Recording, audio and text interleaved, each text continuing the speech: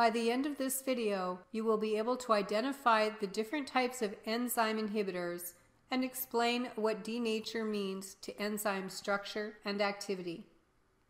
Enzyme inhibitors are molecules that interact in some way with the enzyme to prevent it from working in the normal manner. There are a variety of types of inhibitors, including nonspecific, irreversible, reversible, competitive, and non-competitive inhibitors. Poisons and drugs are examples of enzyme inhibitors. A nonspecific inhibition affects all enzymes in the same way. Nonspecific methods of inhibition include any physical or chemical changes which ultimately denature the protein portion of the enzyme and are therefore irreversible. An example is temperature.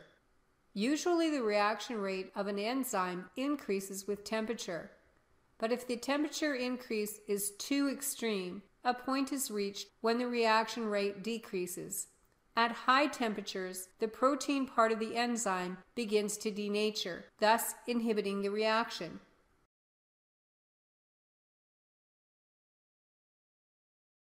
Enzyme activity is also controlled by pH.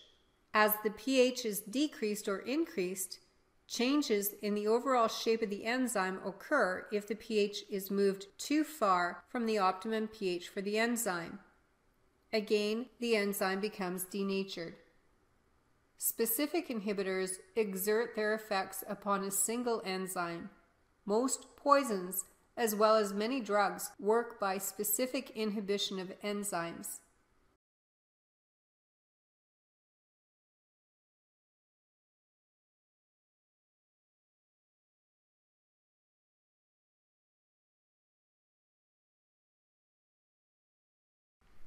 A competitive inhibitor is any compound which closely resembles the chemical structure and molecular geometry of the substrate.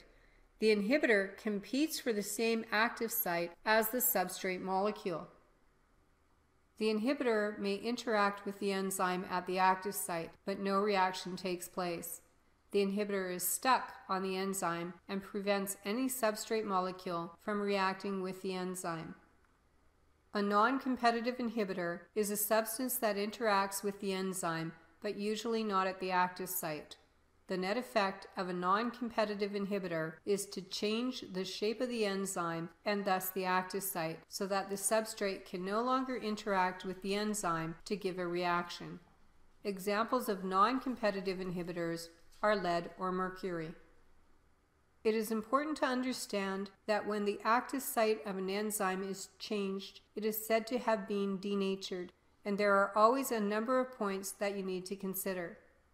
First, the active site has changed shape to the extent that it can no longer bond to its substrate. Second, because it can no longer bond to its substrate, an enzyme-substrate complex cannot form. Third, because the enzyme-substrate complex cannot form, no chemical reaction can occur. And finally, the consequence can be devastating to the organism, resulting in disease or possibly even death.